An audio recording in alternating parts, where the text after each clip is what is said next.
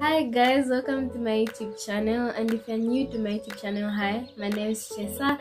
I'm a Zambian YouTuber who makes YouTube content, and if you're not new to my channel, welcome back. So before we go anywhere, I have like two things to say.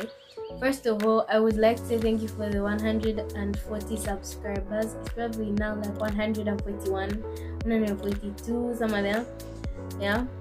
We're roughly 60 subscribers away from like 200 subscribers, so thank you so much for subscribing to my channel. Honestly guys, it means a lot. Thank you for all those people who recently subscribed to my channel, and thank you for those people who've been there before, you know, since day one, my diehards. And then number two, this is not 19th July, and this video wasn't going to drop on 19th July. It dropped somewhere later during the week. So I'd like to give a shout out to one of my subscribers. On 19th July, it was his birthday. Happy birthday, Kelvin. Happy belated birthday. Anyways, yeah, so this video, now we get to the video. This video is an advice video. Things I've learned, and I'm going to be giving you guys advice on things that I've learned on 3 topics. So this is what this video is going to be about. I hope you enjoy this video. Make sure you like, you comment down below, you share, and you subscribe if you already haven't subscribed. Bye.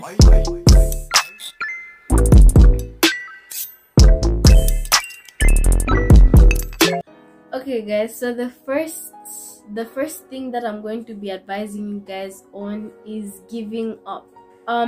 So the first thing that I'm going to be talking about is giving up. Personally, I'm not going to lie to you, when a situation gets hard or when the conditions aren't suitable to me, I'm going to give up, because I don't like to be pressured. I don't like being pressured. Yeah. So when things get hard, I really run. Guys, I'm a track star. But yeah, it's not a good thing, and I can give an example of something that I usually give up on. I'm going to talk about YouTube. Guys, YouTube is hard. YouTube is really hard. Being consistent and posting something that your subscribers are going to like. Like, I decided to be posting every week as often as I can, but I also want to give you guys something that you're going to enjoy. Like, this is the 3rd time I've shot this video this week. Yeah, and another thing that happened on YouTube is when I was stuck on a certain number of subscribers. I was stuck on 60 something subscribers for a lot of weeks, and you know, the problem with me is that when I started YouTube, I wanted the success there and then. You know, I wanted one of my videos to get 1.shiny k views. I wanted some big YouTuber to discover my channel and said I was their favorite YouTuber already. Like, I was just thinking of the now. I just wanted things to happen now, because I wasn't really looking into the future for what I wanted. You know, I was thinking about now, and I think that's the main element when you're giving up. The problem with people giving up is that they're thinking about what's happening right now. If you failed, you're thinking about how you failed right now. If you're not getting what you want, you're thinking about what you want like right now, and then you give up because you think you're not going to get better. But the truth is, things do get better despite the situation that you're in. You just have to keep on pushing, and you have to envision. You have to have a vision for what you want.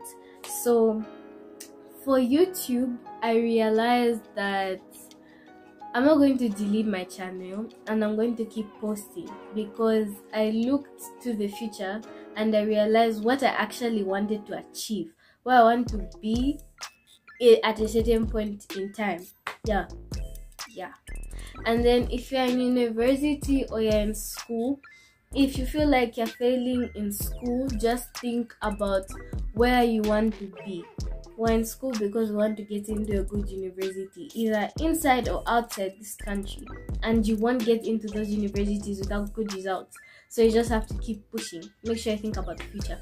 And if you're in university, think about how you want to give back to your parents after everything they've done for you, and you want to give yourself the life that you never had, or maybe you want to give your children a good life, or the life that you never had.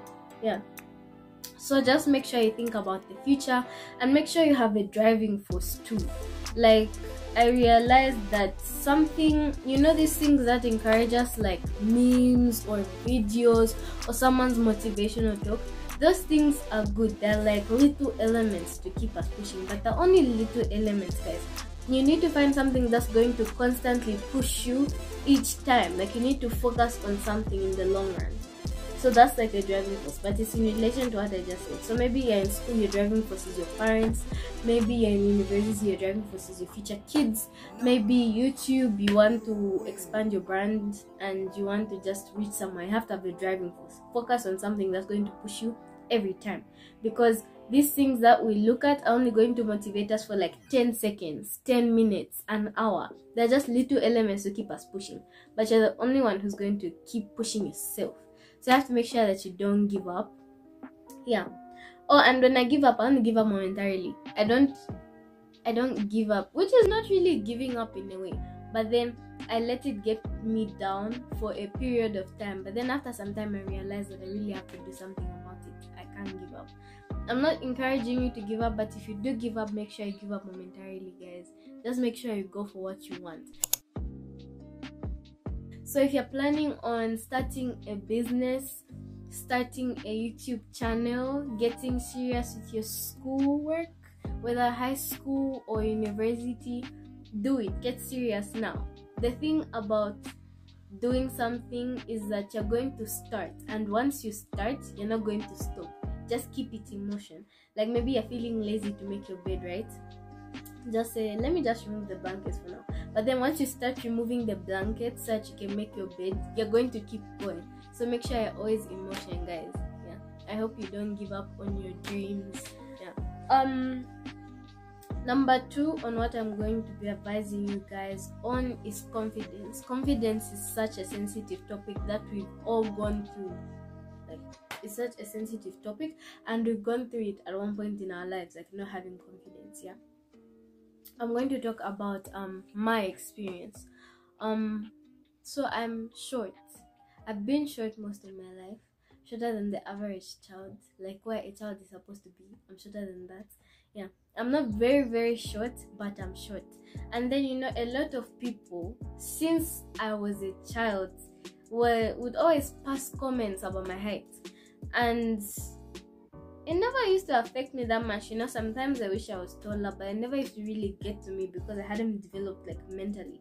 So I think it was just God who made me, like, I don't know, get through it, be okay with my height, because I don't remember actually trying to get through me being short. But it was something that was really, guys, you know, when people, if I had a 10 kwacha for every time somebody told me I was short, I would be rich. I'd be rolling with Bill Gates. Guys, it's not anyways. Yeah. Then another thing about me is I am chubby. Okay, so when I was going to boarding school in grade 8, I was really chubby, right? Yeah, I'm short and chubby. I was really, really, really chubby. And then people used to call me, some people, not a lot of people know this, but some people used to call me certain names simply because of the way my body was, because I was chubby. But then I just used to brush it off like, you know, because I hadn't developed mentally and I wasn't thinking about it. But then I think I started to become self-conscious like after grade 12 when I came back home. Since boarding school, I lost a lot of weight. After I finished school, I started to gain back weight. I started to grow. I don't know if that makes sense, but anyways, I started to grow and I started to gain weight, and a lot of people would comment on it. And now that I had developed mentally, physically, emotionally, I was constantly thinking about it and I let it get to me. I would cry, I wouldn't take photos, I'd be conscious of what I wear. Yeah, and that can really bring down someone. Actually, that can actually cause depression. Yeah, so I'm going to be telling you guys how I deal with my confidence issues. Yeah, so firstly, you have to accept yourself. You have to realize that you are you and you're not going to change, and the situation isn't going to change unless you accept yourself first. God has never made, okay, when I'm giving advice, I always refer to God. God has never made anybody ugly. We're actually made in his image, so we're pretty beautiful. You just have to see it. So just make sure you accept yourself, and then you have to realize that if we had a group of people who exercised the same, ate the same, woke up the same time, slept the same time, just do everything the same, we would still have people with different body sizes and shapes. Like, we'd still have chubby people, slender people, slim people, tall people, short people, because that's the way you are. We're made to be different, so you have to accept that fact too. Then I think the thing that helps people who are, you see those people and they're confident and the way they dress, and you just want to also acquire that, I think you have to discover your body shape. I don't know about guys, but I know about girls. You have to discover your body shape and your body size. Like, they're different shapes. Mostly what I do, like when I heard about this, I went on Pinterest and I searched for how to determine your body shape. So when I went on Pinterest, they'll ask you, depending on where you go to. Where I went to, they asked me to measure my shoulders, my bust, my waist, and my hips. So you can find different body shapes, like a pear, an hourglass, a rectangle, a triangle, an apple. Yeah. And then when you determine your body shape, you should search for maybe how people who are pears dress, or how people who are apples dress. Like, for example, if you're a pear or if you're an hourglass, you can't wear low-cut jeans, right? You always have to wear high-waisted jeans, because that's when, high-waisted skirts, just high-waisted things, because that's when your curves will be outlined. Yeah, it's only people who are like rectangles who can like wear low-cut jeans, because then their body shape would be like outlined, because that's them. Yeah. So you have to dress according to your body shape for you to feel good. If you look nice and you dress according to your body shape, like people will see it, you see it, you realize. Because I think a mistake that I made was when I go on Pinterest, I would look for outfits, and then I'd find some really cute outfits, but then all of them were for slender people. So then when I go to a shop and I buy clothes and I come back and I wear, maybe they'll be too tight and they just don't exactly, what do you call it? So dress according to your body shape. That will really help you, and I think it's something that has helped me. Confidence is a skill that people acquire, and it's not something that people naturally just have. Like, the people who have confidence didn't always have it. It's something that they had to develop. So just understand that confidence is something that's going to take a lot of time, but you have to put in effort. Like, there was this guy, he was slender. I don't know if he was short or if he was tall, but then he was dating the prettiest girl in school. And then the jocks, the football players, the baseball players were asking themselves, like, why aren't I dating her? I do sports, I what. So I decided to ask him, like, how did you manage to date her? And he was like, I guess it's because of my confidence and the way I carry myself, because I'm stuck in my body. I'm going to be stuck in my body for the rest of my life, and I can't be sad about it, because I'm not going to make any progress. I have to accept who I am, and I have to move forward. And when I thought about it, it really made a lot of sense. When you look at people, you're not going to be attracted to, or you won't be able to attract people if you're not confident. Some people, it's not even how gorgeous or beautiful or handsome they are. It's about the way they carry out themselves, how they walk, how they talk. They know that they are very... So you just have to realize that you are too. And I think it's something that you should also pray about. These things, I don't know about you, but I'm Christian and I love to talk to God about a lot of things. So I just advise you to talk to God about these things. Talk to God. Put in the measures that I've told you to put in, and slowly but surely you have that confidence and you learn to feel comfortable in your body. Number 3 on what I'm going to be advising you guys on is making mistakes. I'm one person who makes mistakes a lot. I bet we all do, because we're human, but then I let my mistakes define me. I like to think about it over and over and over again, and I think about the things that I could have done better. Because when I make a mistake in school, or when I make a mistake, like when I offend someone, or when I offend God, for example, I think about the events that occurred before I made that mistake, and I think about the things that I could have done better. But then you have to realize, if you're like me, I don't know how many people go through this, but if you're like me, nobody ever became better from dwelling on their mistakes, from thinking about what you did and what you could have done better. You have to move forward. You can't let your mistakes define you. You can't let it shape your future. So when you make a mistake, like in school, you have to make sure you put in more effort so that you don't make that mistake again. When you make a mistake, like when you offend somebody, you have to apologize, and you have to find a way not to make that mistake again and not to hurt the people that you've hurt. And did I mention apologize? You have to apologize. Make sure you're sorry yourself. And when you're giving an apology, don't say I'm sorry, but I'm sorry, it's only because. That's not an apology, okay? When you hurt someone, you don't get to decide that you didn't.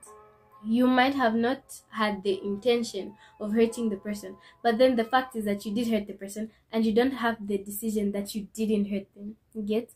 Yeah. So you just have to apologize and make sure you become a better person and just not hurt the person again. And then when you offend God, you have to realize that God is a very loving and forgiving God. You can't say sorry knowing that you're going to make the same mistake again. You have to make sure that you don't make that mistake again. You have to make sure you put in some measures.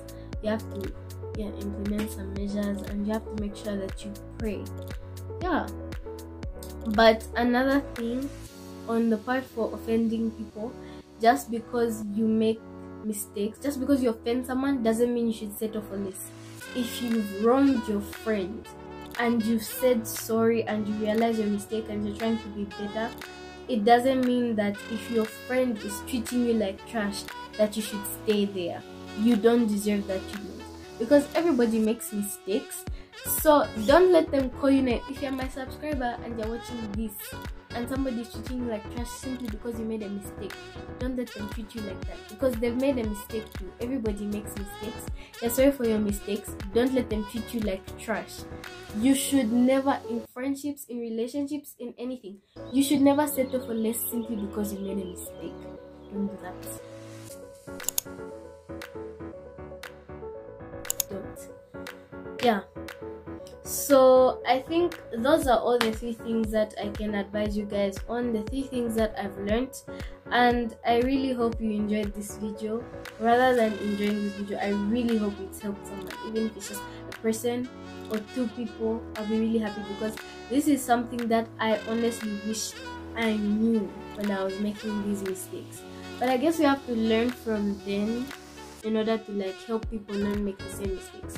Learn from people's mistakes and learn from my mistakes too. Yeah. That's the end of my video. I really hope you enjoyed it though. Make sure you like the video, leave a thumbs up, make sure you comment down below, and make sure you share to other people so that I can reach 200 subscribers. And subscribe if you haven't already subscribed. Thank you so much for watching this video, and I will see you in my next video.